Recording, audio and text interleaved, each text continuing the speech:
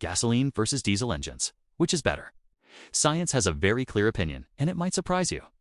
Let us start with diesel. Diesel engines are efficiency monsters. According to thermodynamics research and mechanical engineering studies, diesel engines achieve higher compression ratios, which means they extract more energy from every drop of fuel. That is why diesel vehicles often get better fuel economy and produce more torque. Translation: better for towing, hauling, and long-distance driving. But here's the downside. Combustion studies show diesel engines produce higher levels of nitrogen oxides and particulates. Environmental research links these emissions to air quality issues, which is why diesel engines require more complex emission control systems.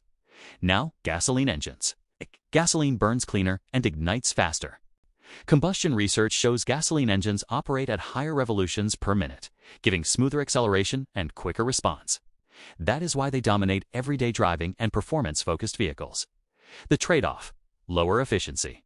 Studies in fuel energy density show gasoline engines waste more heat, meaning less work per gallon compared to diesel. So which is better? Science says diesel wins on efficiency and torque. Gasoline wins on cleanliness, smoothness, and versatility. The real answer is this: neither engine is superior. They are optimized for different jobs. Pick the right tool, and both are engineering masterpieces, doing exactly what physics intended.